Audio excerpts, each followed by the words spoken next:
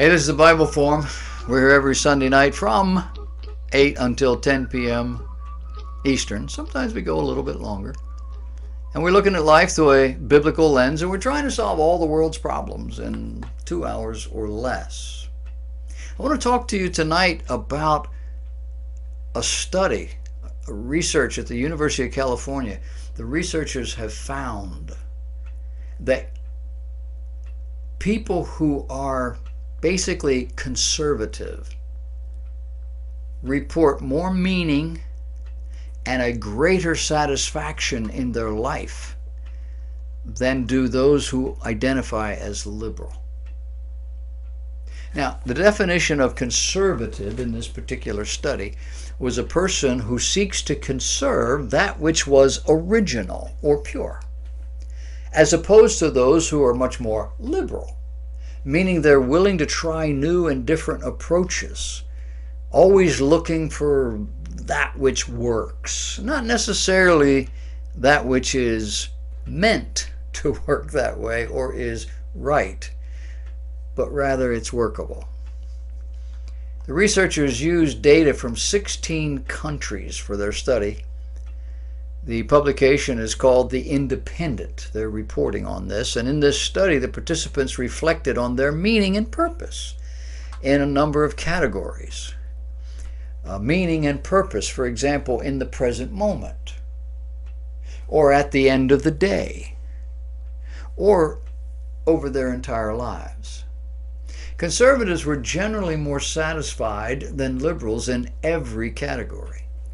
And researchers noticed that social conservatives generally found their lives more meaningful than economic conservatives.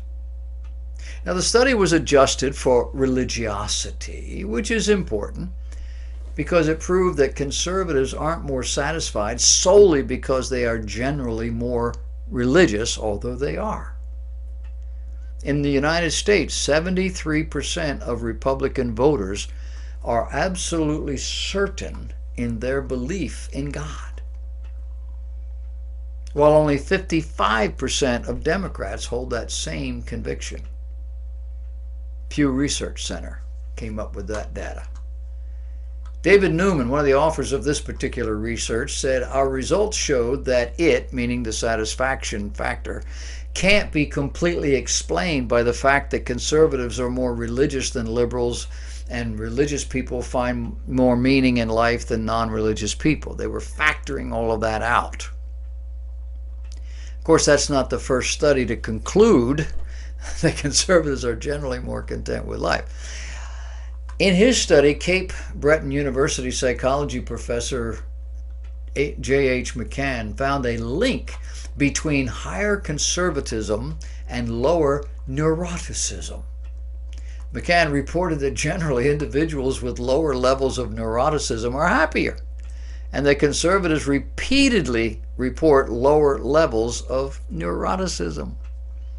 Now, neuroticism means you're more likely than the average person to be moody or to experience anxiety, worry, fear, anger, frustration, envy, jealousy, guilt, depressed moods, or loneliness. Many conservatives celebrated the University of California study in their meaningful lives by running a victory lap, saying, "Add conservatives' meaningful lives to studies that show their political candidates are more attractive, and it sounds like conservatives have it made." Sounds a little sarcastic to me. Certainly has a personal bias. But think about it. The politically liberal today is disconnected from anything absolute, and they don't seem to be happy. The only absolute they own is that they are absolutely right and you aren't. But then wait till the next election cycle and you may see them change a little from that absolute standard. No, not moving to the center, but moving farther away from the crazy left extreme. Now, later in the show, I'm going to show you just how close to the Bible is our constitutional republic. But the fact is, it is inherent in any belief that once you begin moving from the center of that belief, you are committed to keep moving. Now, unless you deliberately change your belief.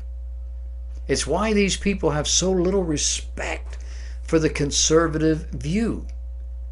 The conservative view stays largely the same over time. It doesn't swing like the liberal view.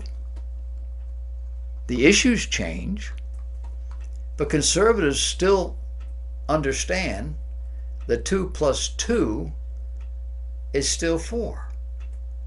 And it doesn't matter where you are or what's at stake. They know you can't get cow's milk from a sow. And if you spend more than you earn, you will eventually be bankrupt.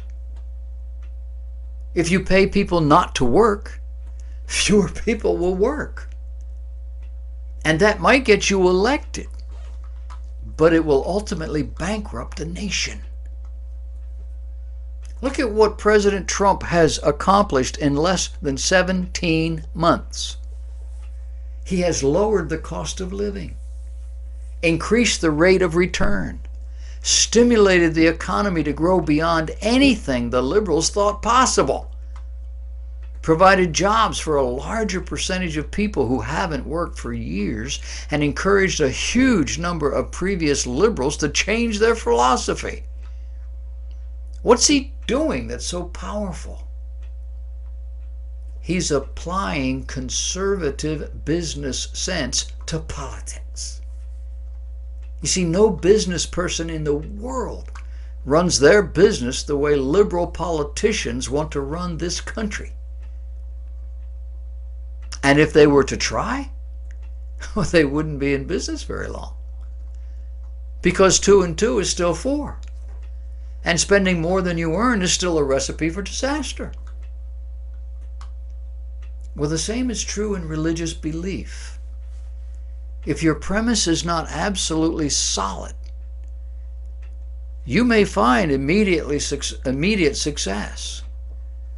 But when people realize there's no real spiritual value in that, they'll bail. Now, admittedly, some will look for truth. But most will simply go back to what they were before, which in most cases is not far from where they are in this new Christianity that they embraced. Because this new Christianity is mostly smoke and mirrors.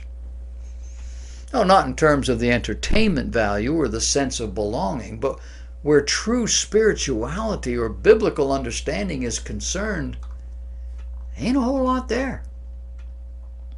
Now, it might sound like sour grapes. I'm not like them. I'm the other side, so I just don't like them.